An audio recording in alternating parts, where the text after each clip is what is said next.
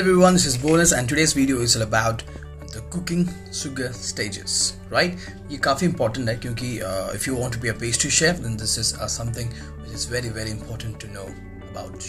When it comes to sugar, we generally think that it's going to give you a flavor, color and sweetener agent, right? But no, there are a lot more things. So let's figure it out and start the session. Let's start.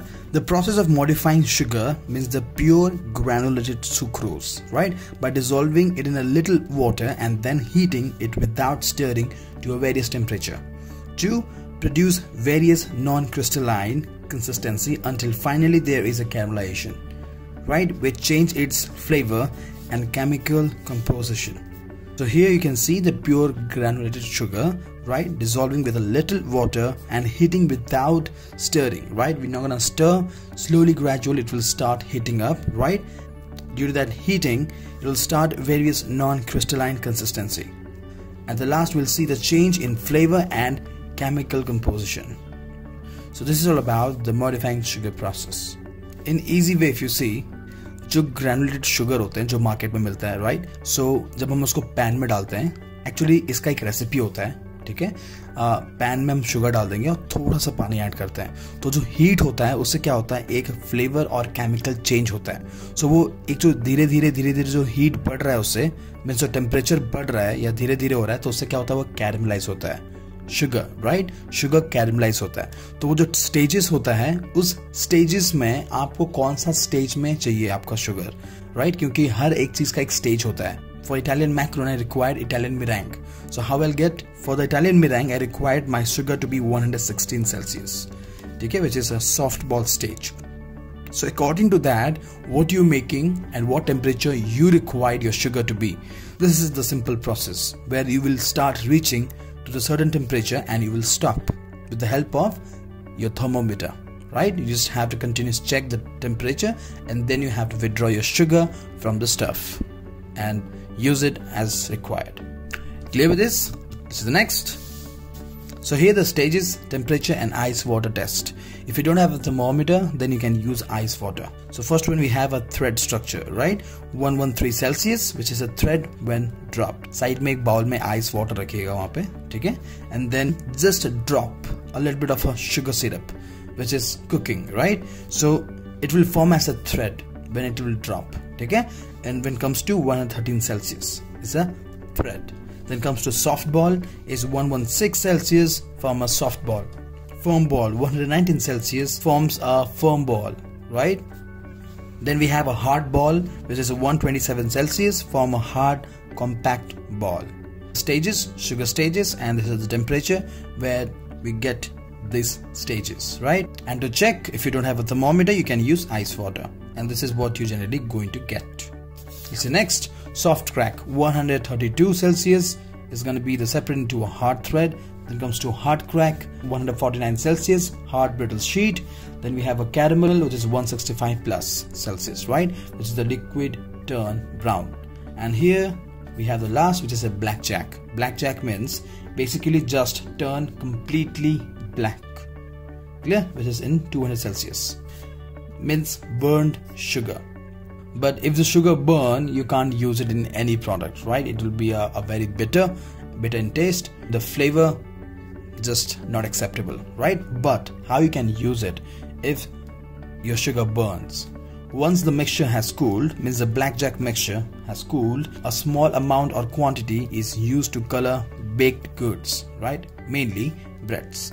When you're baking bread, and if you need a little bit of color in the bread, then add this blackjack in a very less amount. Clear? And you will get a nice color. And yeah, the bitterness will not gonna be that much because we are adding a very little in our bread dough, so you won't get that. Clear? So this is all about the stages. If you want to be a professional pastry chef, this plays a very important role, right? Don't forget this. Let me show you how to remember. You can see 3, 6, 9 and 3, 3, right? Then 127 means in a one slot, right? When it comes to 27, then straight in 30, in 30s like 32, then completely in 40s means 49, then straight 65 and then 200. This is like my trick to remember. The first three is like 3, 6, 9, then we have a 27, straight 27, then 32, 49, 65, 200. try to use trick to remember, don't just mug. Clear with this, guys? This is the next. Let's figure out that how sugar really work and how and what it does to our product. So here I have some important note about the sugar, like do we really use sugar only for the flavor and the sweetener? No, there are a lot of things. Let's figure it out. Beyond its contribution as a sweetener and a flavor enhancer, interacts with the molecule of protein or starch during baking and cooking process, right? They interact with the protein and the starch during the cooking process. Number 2, acts as a tenderizer by absorbing water and inhibiting flour gluten development as well as delaying starch gelatinization. Clear? Sugar works as a tenderizer, right? It just keep your product tender, and also it delaying the starch gelatinization. Next, incorporates air into shortening in the creaming process. When we creaming means the sugar and the butter, hence incorporating air in the creaming method. Clear? So the next, caramelize under heat to provide cooked and baked food with a pleasing color and aroma. It gives us color because on certain temperature the sugar get caramelized and also gives a color to our product. And when it comes to heat action, because the heat can change the flavor of sugar and also change it chemically, right? So the next, speeds the growth of a yeast by providing nourishment, right? Yeast eat sugar to produce CO2, and for that reason it speed the growth of a yeast with the help of temperature, moisture.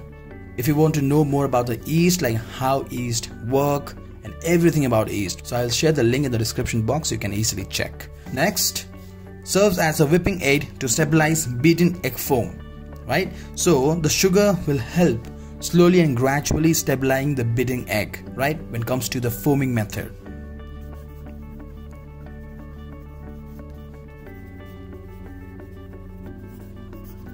Foaming method, right? This is how the sugar helps when it comes to foaming method, right? It stabilizes the beating egg foams. Delaying the coagulation of an egg protein in custard. When it comes to custard, the eggs which is present in the custard, it start cooking up, right? But due to adding of a sugar, it delays the coagulation process, so the egg won't get cooked faster, right?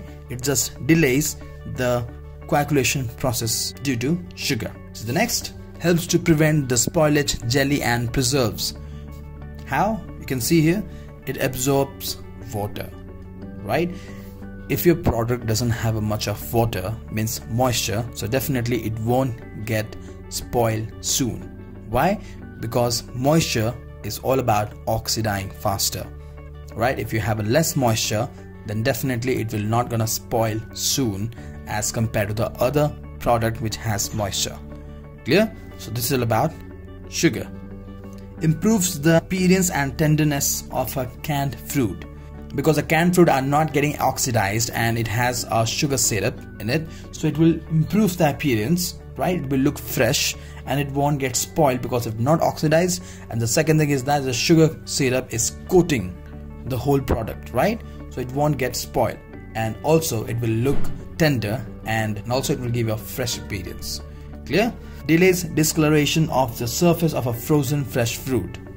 Enhance the smoothness and flavor of ice cream. Exactly. You know, sugar plays a very important role when it comes to ice cream.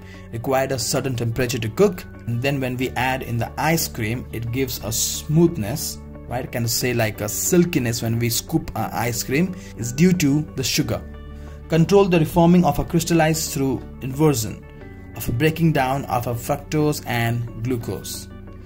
Don't be confused. I'll tell you that what is fructose and what is glucose. Soon I'm going to introduce a new chapter which is all about the fructose and glucose and the sucrose, right? What are those? For example, fructose means the sugar which we get from the fruits. Those are called fructose. Like that, fructose, glucose and sucrose. There are three. I hope you guys are clear with this, that how sugar helps in a lot way, right? It's not about just a sweetener or flavor, it helps in a many things. This is very important when it comes to a pastry chef, right? I hope you guys clear with the sugar stages. Please do remember, don't just mark up, and how sugar really helps in a different way. Clear? I'll see you in the next video. Till then, stages of cooked sugar, right? Bye bye.